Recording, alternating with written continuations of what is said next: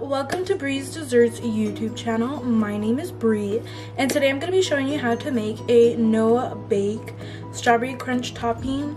This topping could be used on cupcakes, cake pops, chocolate covered strawberries, literally anything, and it is super easy to make. So let's get started.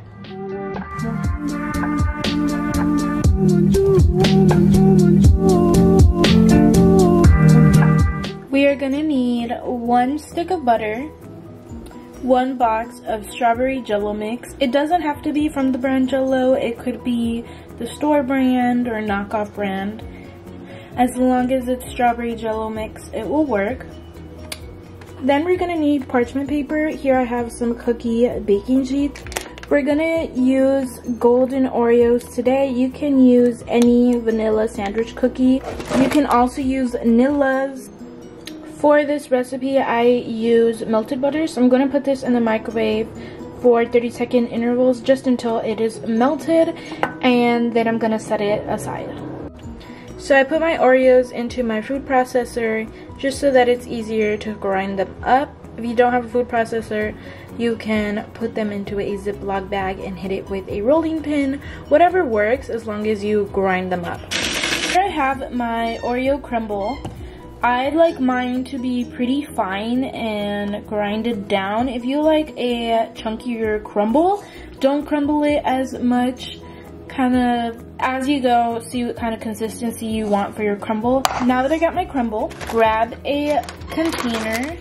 I am going to add my Oreo crumbs into the bowl just like that.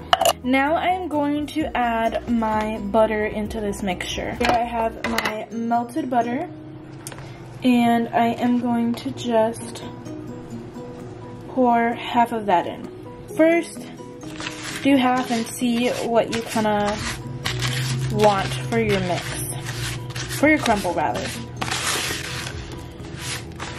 So now you're going to want to add your jello mix into the mixture. You're kind of just eyeballing to see what you kind of like. So I'm pouring a little bit, just like that.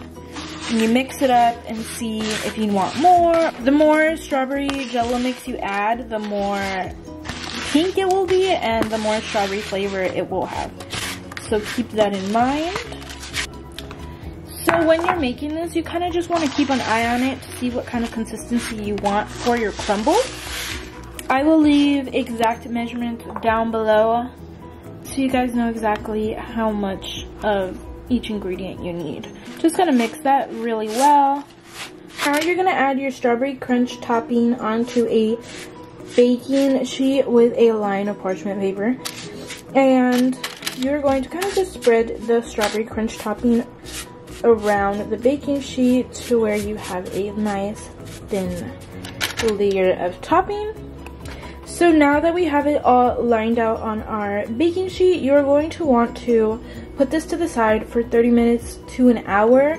You're going to let it dry, and after that it will be ready to use. Once it's dried, it will look like this.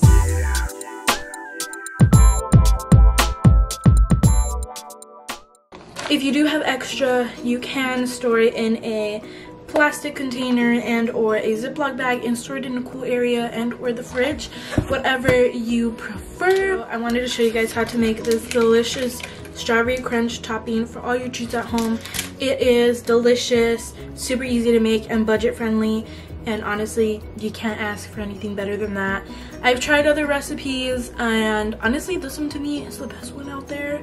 That's just between you and me. Thank you so much for watching today's video. We hope you guys love this recipe as much as we do. And if you have any questions or anything, leave a comment down below and we will get to ya. I'm gonna leave all my social media accounts right here. Make sure to check us out, give us some love, and we'll see you on the next one. Bye.